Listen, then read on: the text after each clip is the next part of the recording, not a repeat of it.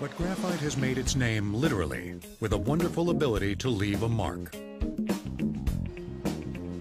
At General Pencil Company's factory in Jersey City, New Jersey, a dedicated group of pencil makers turn graphite powder and blocks of cedar into the world's most reliable writing instrument. We are still the oldest pencil manufacturer in the USA, still family-owned and operated by the original founding family. And we're still in this brick building 100 years later.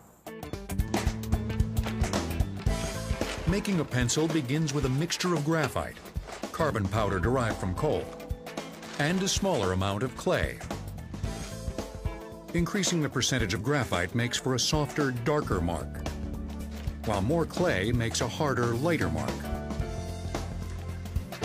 A 750-pound mix of graphite, carbon, clay, and water are fed into this ball mill filled with river stones.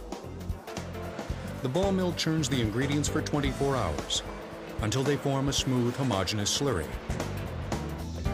General Pencil pumps the slurry through filter presses, which screen out the water and form the mix into manageable sections, known as cakes. The cakes are left to dry for 48 hours. We want to dry it real slow so that they dry evenly and the outer surface doesn't crust. If it should crust, that's going to be a scratchy spot in our lead later. Pencil makers and the general public still use the term lead to describe the pencil's graphite writing core, even though pencils have never contained lead. The misnomer comes from the fact that ancient Romans, Greeks, and Egyptians wrote with a tool called a stylus, pencillus in Latin, which was often made of lead.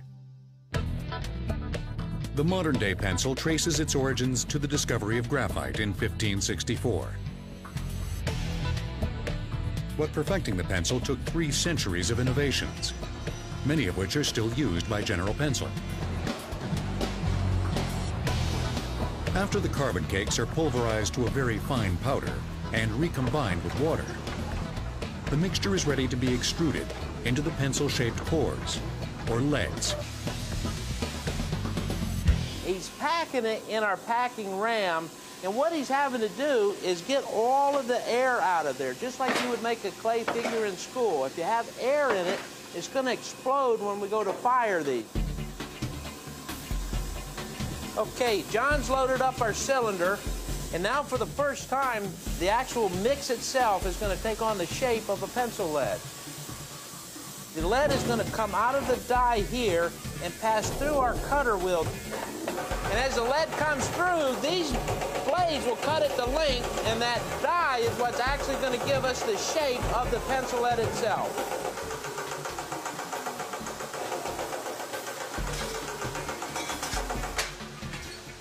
Once the pencil cores are extruded out and dried, they're placed into the crucibles which we're actually going to put into our furnace.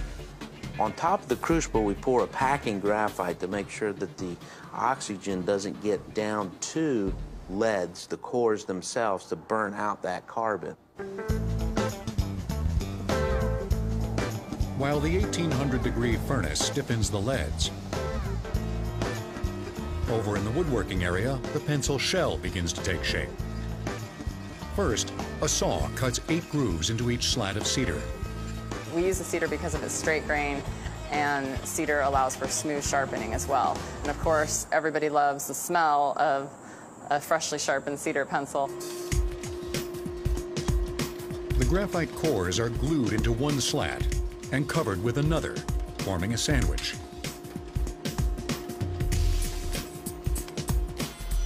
Once dried, the slats are cut into round or hexagonal pencils. We make a hex pencil and a round pencil.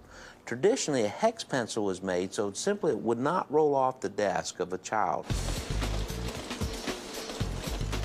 The pencils are then sanded and painted, fitted with a brass eraser holder, called a ferrule, in case you were wondering, and the erasers themselves. They're also stamped with letters or numbers that indicate the pencil's degree of hardness versus blackness, the HB scale. With 1 being the softest, 2 being soft and leaving a nice dark mark, and 3 being slightly harder, and 4 being extra hard. The number 2 pencil also happens to leave a mark that's easily read by optical scanners. That's why, beginning in the 1960s, every student has had to bring a pair to take a standardized test.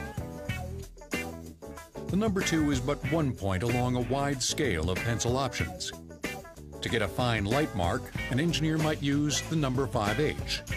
An artist seeking bold black lines would reach for an 8B.